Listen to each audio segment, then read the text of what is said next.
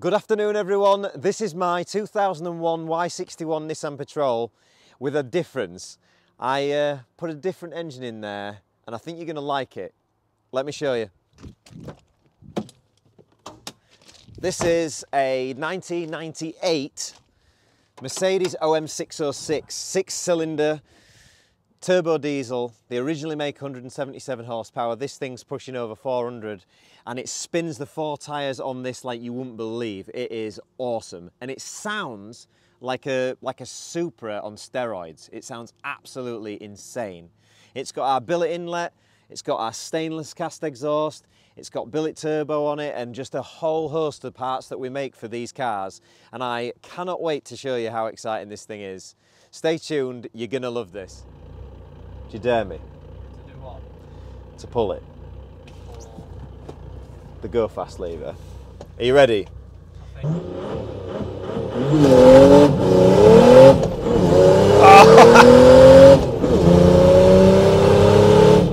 Oh, 5.9, yes! I knew I could get that 0.1. Oh, that is sweet. You can go home happy. Yeah, I'm a happy guy. That's a stick shift as well, manual, that is, yes. That is a big vehicle going fast. It took about, what, 5,000 miles off its whole life doing that. It wheel spun a lot in first. Yes, it did. A lot, all four wheels. That's, yes, the least easily sounding. Right, let's cover the most important thing that you need to know about a Y61 Patrol. Y61 Patrols are known for having the strongest axles that you can get in any kind of 4x4 SUV type vehicle.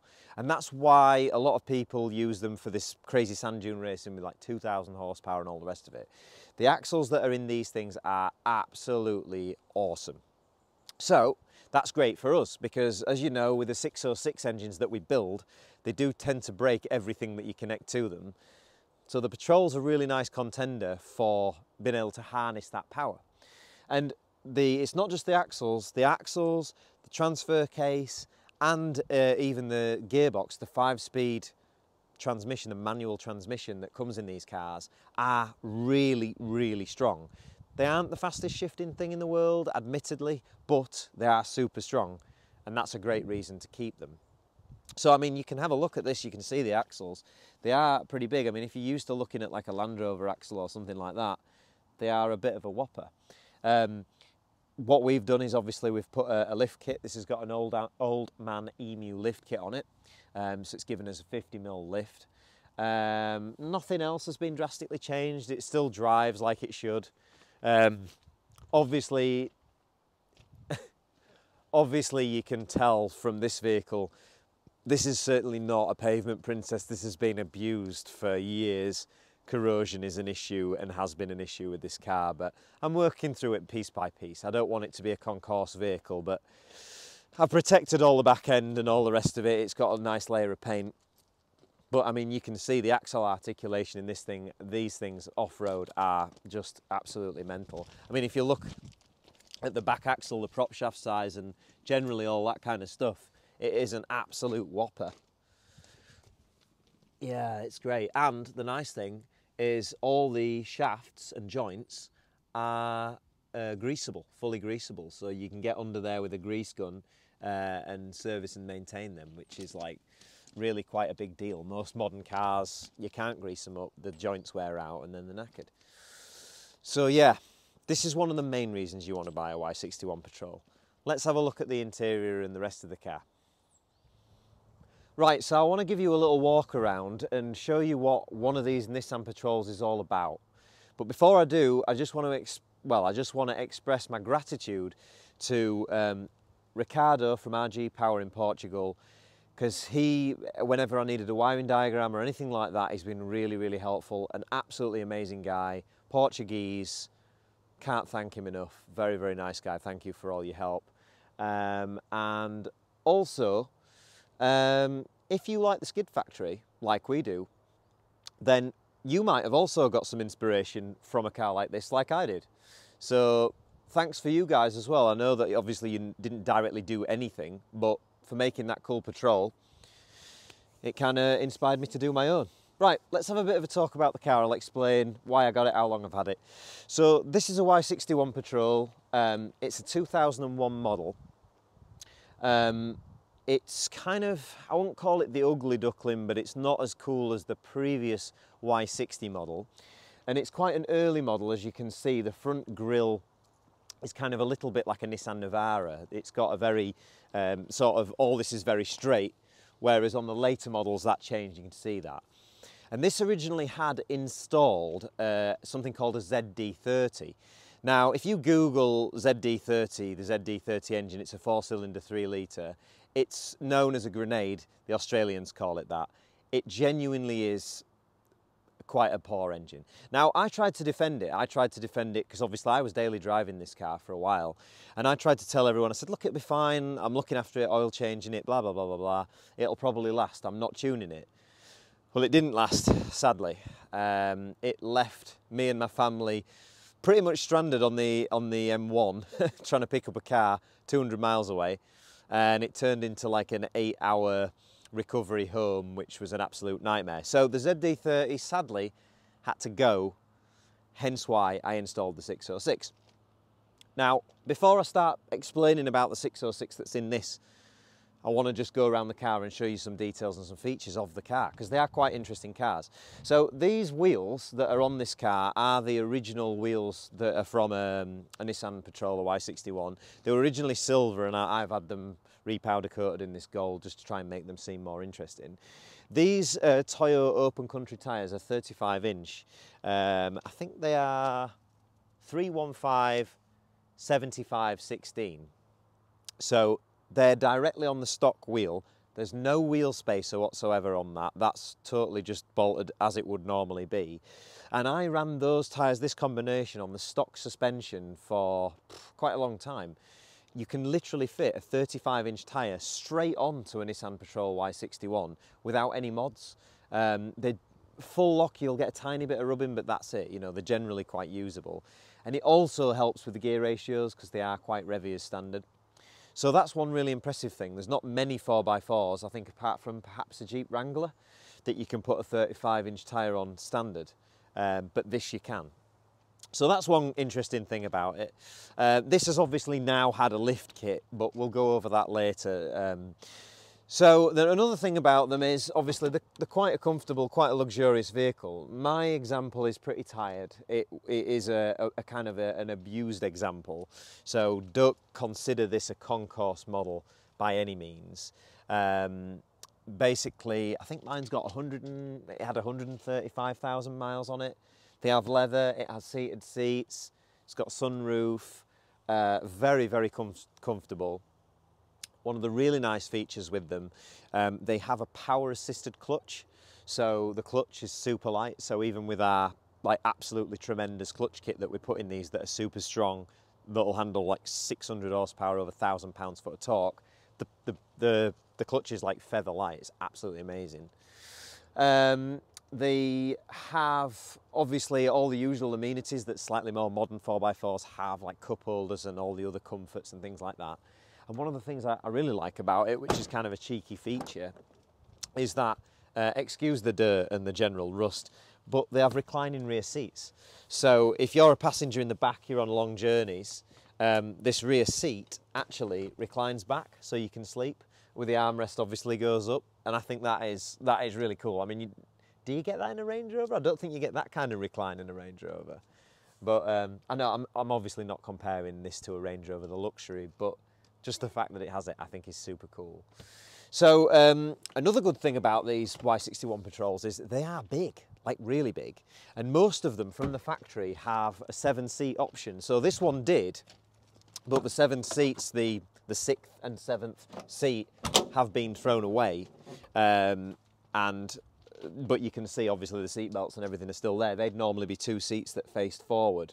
I generally have Newton, you know, my Newfoundland, a big dog, in the back of here, so it's not really ever going to be able to keep the seats in there.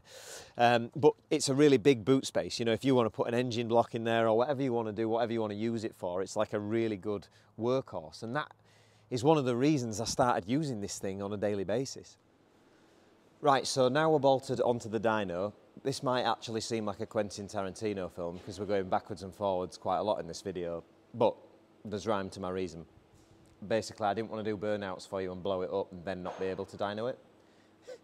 Of course, that won't happen. Anyway, so what we're going to do now is, I've been quick road test with it. It's a bit smoky. There's absolutely no need for that smoke. We can dial that out and still get some nice horsepower. So I'm going to do that now, which is just a simple adjustment on the Alder. And also on the dyno, we're going to see with the fuel input pressure gauge, we're going to be able to see exactly what fuel pressure we're making on load. So we're going to make sure that doesn't drop to 0. Yeah, so first run, it's going to be smoky. Then I'm going to tweak it down. Second run, we're going to compare it. Right, let's do it.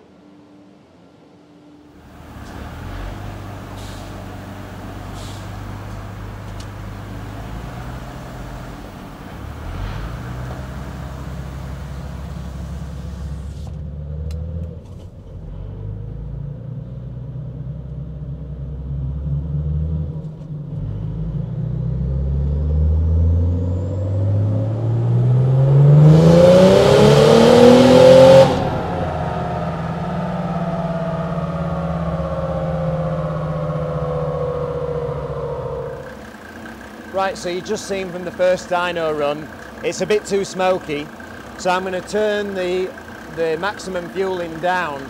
There's no need for that kind of smoke, and to do that, you can see here, all we're doing is we're just going to crack these 2 little 10mm nuts, and I'm going to wind them nuts forward, and then I'm going to wind that whole Allen key back, and that's going to greatly reduce the maximum fuel. Now, because this is such a large CC injector pump, I'm going to take them nearly all the way to the stopper, because I don't really think this setup needs anywhere near that much fuel. It's nice to have the big pump for the efficiency, but we don't need its full capability.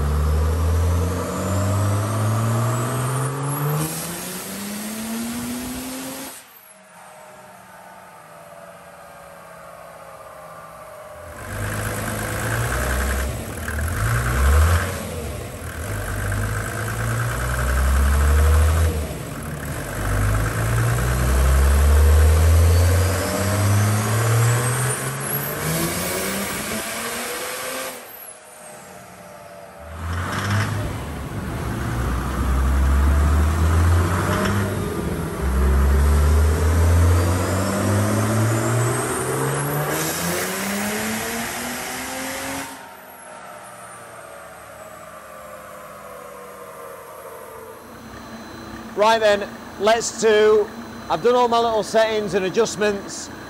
We're going to do a run and see what this thing makes, engine horsepower and torque number, because you're going to absolutely love that.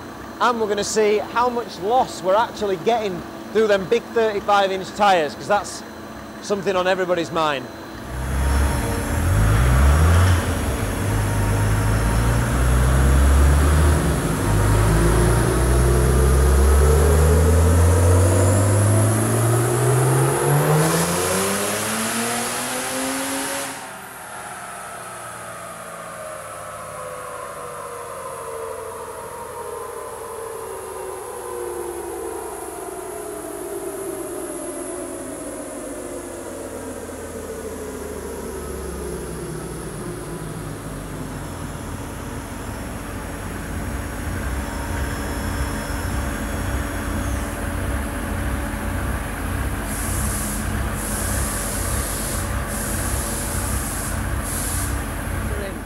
So we made 318 horsepower at the wheel.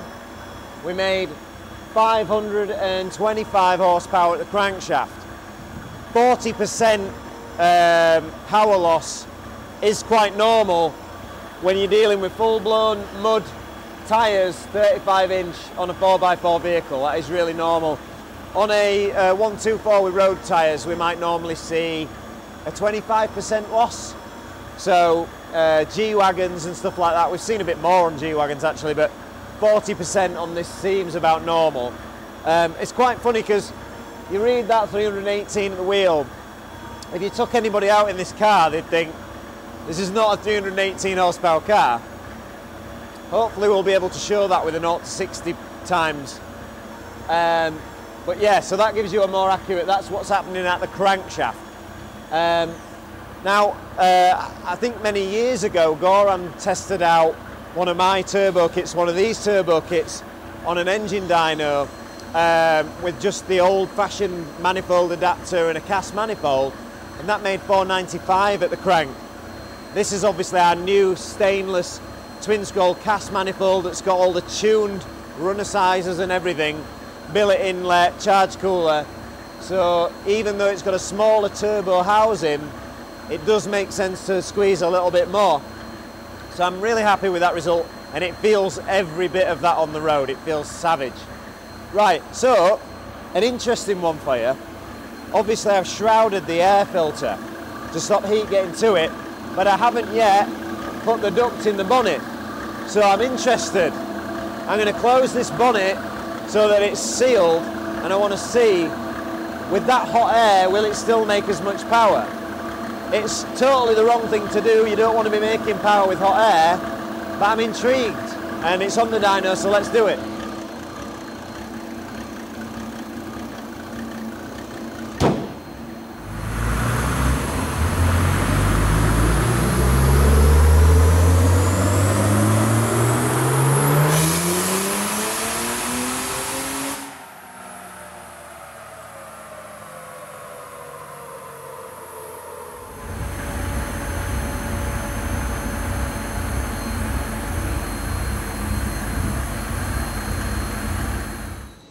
Right, so over 500 horsepower at the crankshaft does explain why this thing feels like such an animal on the road.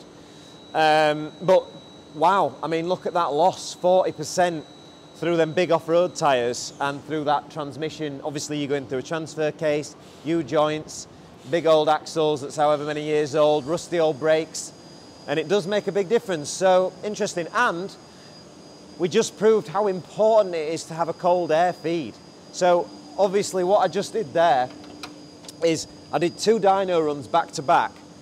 I have shrouded this air filter so that it doesn't get the heat from the engine, and obviously it protects some heat from the battery area, but it still doesn't have a dedicated cold air feed to it because I haven't finished it yet. I had 2 options. I was either going to go to there in a big airbox or something, but I don't really want a pipe across the front of the engine. I think it's a bit bodgy. Or I could go vent in there, but obviously it's not great for off-road, so I haven't quite decided yet. But we did a back-to-back with obviously the bonnet closed and the bonnet open, and look at what we got.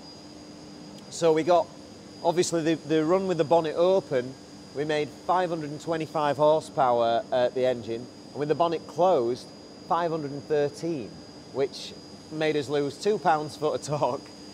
Yeah, you might not notice it, but it's extra pain, it's free power, isn't it? You know, like as Gail Banks always says, it's free power, so why not use it? And if you can force some air in, like, you know, also Gail Banks correctly always says, if you can force some of that air in going at speed, you're going to gain even more from that, and why not take advantage of that, which I will do as soon as I've decided where I'm going to put it. I might delete the washer bottle, because that would be a nice entry straight into that area.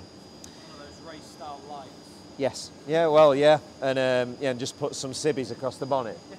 So, and also another thing that I'm really impressed with is this charge cooler. Like, I've been thrashing this thing on the dyno, and that thing stays cold. The inlet air intake manifold stays cool as well. I really, really like that charge cooler system. So, right, the dyno bit's done. Let's go take it out and have some fun with it and show you what this thing's all about.